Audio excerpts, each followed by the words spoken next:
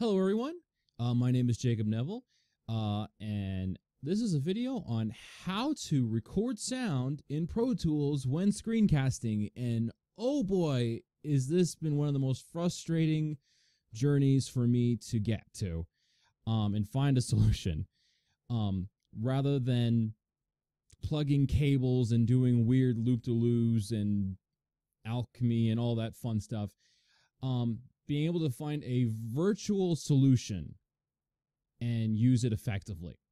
And it took me a while just because there really seemed to be no answers to how to do this, until I came across this little program that a bunch of Cubebase users were using for their screencasts. And it is called, let me just get out of this, Voicemeeter.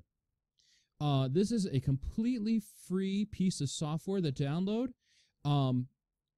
One of the reasons that it just achieves so much is that it allows Windows to basically hear what your program is doing. Programs like Pro Tools and Cubebase, the reason that people use them is because they usually go right to the sound card. They completely bypass Windows, which is great because, in some cases, because it gives you a safer environment to work and also creates a much more stable environment to create your music. The problem is when you're doing screencasting, most screencasting programs will simply just say, listen to whatever Windows is doing. And in this case, Windows isn't hearing anything because it's being completely bypassed. So what Voicemeeter allows you to do is rewire everything and allow you to hear everything. And it sounds really complicated, but it's not. So let me just quickly walk you through hardware inputs. These are referring to anything like microphones or different interfaces that you would physically plug into your computer. So obviously I have my microphone and I selected it. And for me, KS Delta worked. Based on whatever your system is, it might be different, but usually I've found that, and other users as well have found that that has worked. Oh, there we go. Has worked the best. And you have the option to do more. The virtual input is basically just the virtual mixer. So when I push play in Pro Tools, you'll actually see this bar is going to be quite active. And then the hardware out, this is going to be what your speakers are physically hearing. So this is rather important. So how you set this all up, you're going to go to A1 and you're going to select your sound card, wherever it is. And again, KS worked for me. It may not for you. Try out the other ones if that is the case, but I would definitely start here.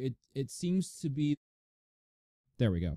And as I click it, you notice it kind of fades out because again, it's rewiring everything virtually.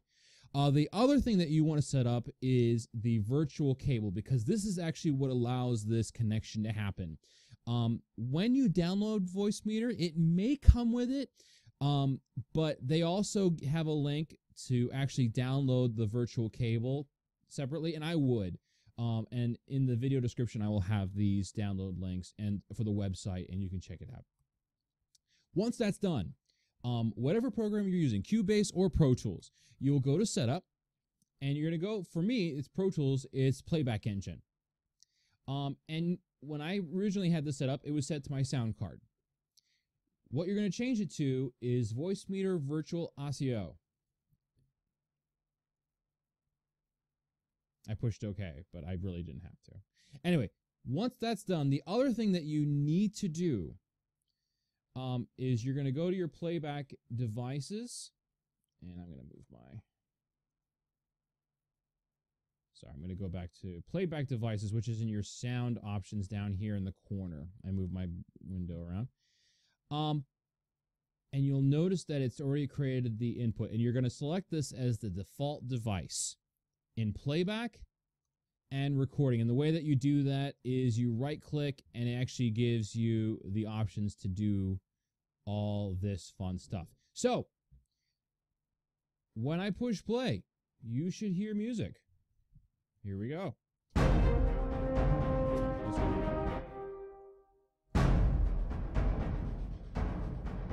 And you'll see the sound is coming from the output and from the virtual input here. Because again, we're creating a virtual connection to Windows.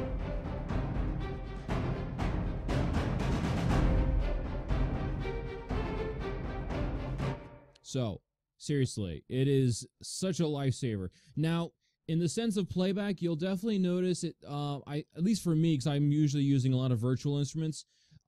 There's a bit of a. I think you can adjust some mixing, and you can definitely adjust things here.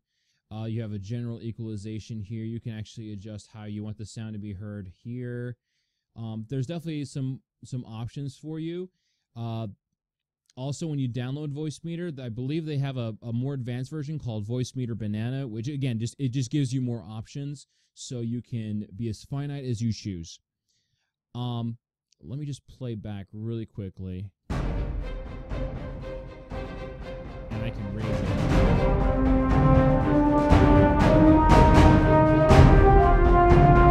Lower it, like so. And then again, you can adjust with the equalization here, like so. So I hope this was helpful for you.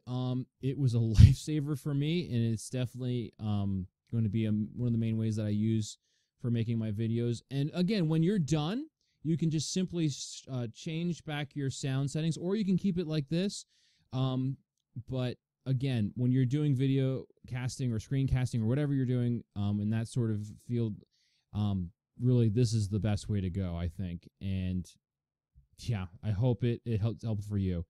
Thank you again for watching this video. If you like what you see, please subscribe or share.